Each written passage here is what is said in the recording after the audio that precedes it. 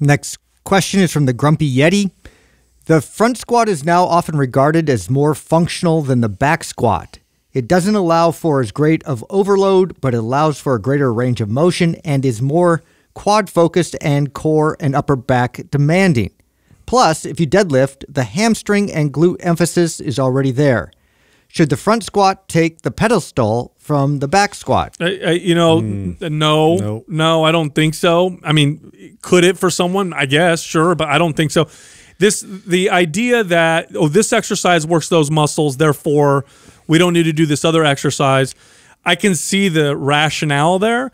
But again, when you build strength, there's a lot of specificity to how that strength is applied.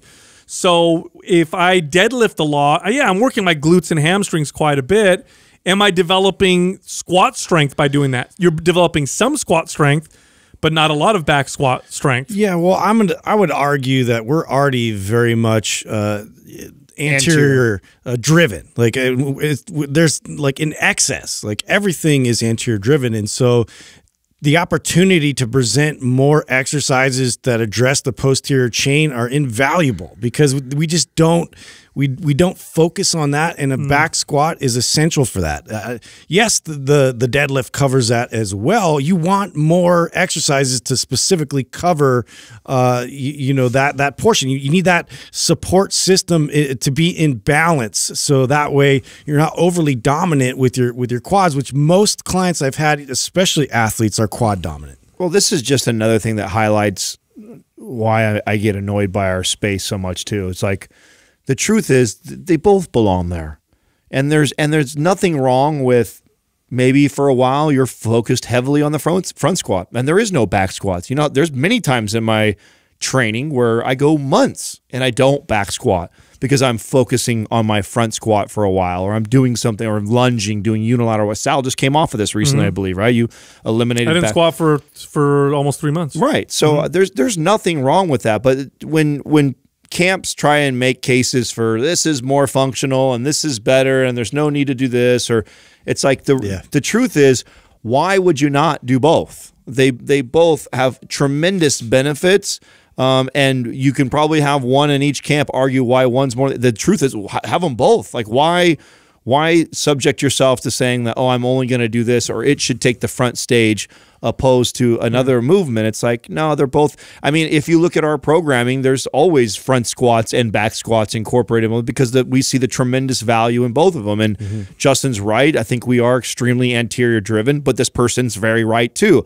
You get deeper in the squat, you have to have better shoulder mobility to do it. So there are some great benefits to becoming a good front squat. It's a great exercise. Right. But like to your point, we don't do enough posterior chain work. So, why not have both included in there, because they both are so functional and so great. Now the whole functional argument sometimes annoys the shit out of me too, because people become very narrow with their focus. So front squat, maybe it's more functional from this standpoint. If you're likely to squat with weight in the real world, it's probably going to be something you're holding in front of you. Yes, a lot of people can go lower in a front squat. In fact, I would more often than not be able to get a everyday client to be able to do a good front squat before I could get them to do a back squat. So oftentimes when I'm training someone and we're in the beginning stages of training, they're front squatting way more more often than they're back squatting. Just your form it's easier to get somebody in a better position. Okay.